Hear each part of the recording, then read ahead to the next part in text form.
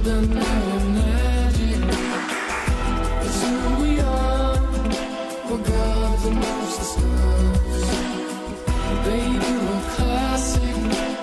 When you think of music, rock or pop probably come to mind. My next guests have created a new sound by mixing rock, pop, and dance music to create the desert rock sounds of Mojave Gray. Welcome Zander Bleck, Lewis Middleton, and Michael Pozzi. Thank you. Thanks for being here. Thanks for having us. All right, Zander, let me start with you. Where did you get this idea of creating the combination of music that you call desert rock, and which, by the way, love the display? Yeah, I feel right it's at home. taking me right there.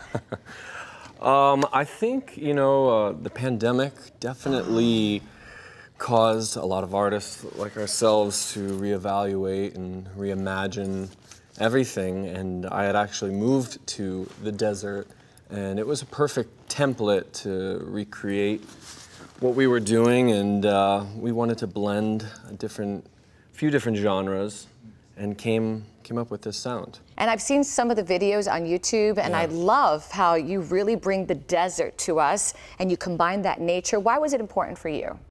Well, it's such an inspiring place. It's hard not to. Be creative. It's beautiful. And take in all the scenery when you're there, and it's also quiet. So we were able to really concentrate and get a lot of work done when we're out there. And when a lot of people were stuck at home, I wanted to really show, just this beautiful natural landscape. And it served itself well with kind of the style. It was a good backdrop, if you will. Oh, yeah. Very inspiring. And I lived in Arizona a few years, and I actually loved it. So you know all about it. I do love the desert. I would probably live there again if I could. It's very inspiring, isn't it? It is. I mean, it's very peaceful. I mean, we're so lucky to be able to work together the way that we do. But to have that backdrop, that landscape, to come together in that sort of environment, it really lends itself to being an artist, I think. I believe that, you really have time to center yourself, think, and just, it's very therapeutic. And create great music at the same time for us to hear. Now, Mojave Gray formed in 2021. So what type of music were you performing, let's say, before? And then how do you feel that change of music has inspired you to do something more?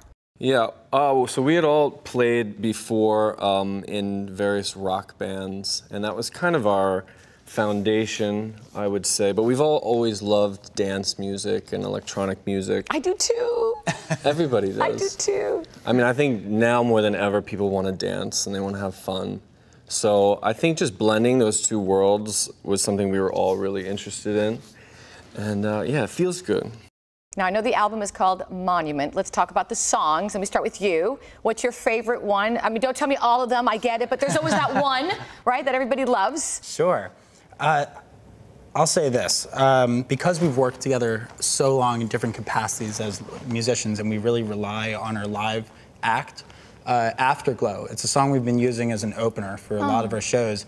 And there's something about that human connection, and that, I don't know, it's just, there's this energy that comes from that song, the way it builds, the message that comes across, it immediately brings us together as a band, but also you can feel that with the audience. And you? Well, they're all great. I knew it, there it was. But if I had to pick one, go ahead. a song called Wonder Valley. Wonder Valley. Which I love because it was sort of the turning point in our creative direction. Yeah.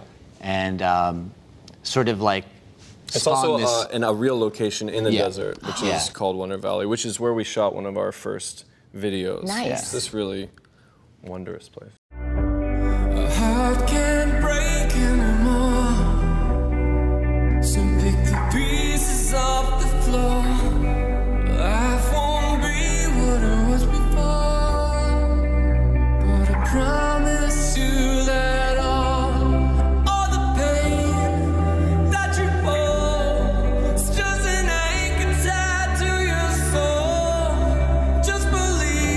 your favorite?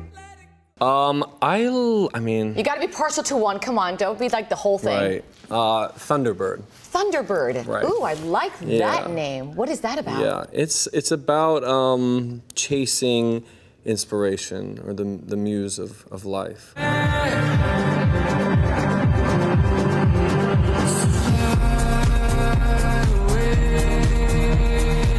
So is it easy to create music when I think two of you live near each other and the other one is far away? How do you do it?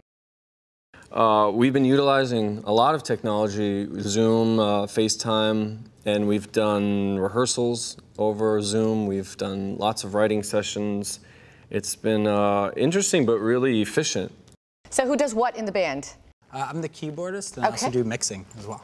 Guitars. Guitars. Yeah. And I'm the singer. I was going to say. It's the hat. And not the singer. It's the hat. I was going to say, it's the hat. So what's next for you guys? What's on the horizon? Are we touring? Yeah, we definitely will be touring. We're actually going to be in the studio coming up for the next 4 weeks. So we're very, very excited because we've done all of this development, all of this prep, and now we're finally really laying down the real thing. So can't wait for that. Well, definitely invite me to come to one, please, especially if you're in South Florida. 100%. And I get to go behind the scenes, right? You get full VIP. And we love South Florida. So. Yeah. There you go. And can I get a hat for the Cuban cowgirl here? Right. There you go. My lady. Thank you so it's a much. pleasure. Good luck to you. Really nice to Thank meet you. you. Yeah, thanks for having Thank you us. so Real much pleasure. for your Yeah, time. thank you. I hope to hear a lot of you on the radio and all over. You will. Thank you, especially Thunderbird. Yes, Thunderbird. Like that one. And still to come, an amazing estate that is for sale for $150 million. Grab your checkbook. It's gorgeous. We'll be right back. How can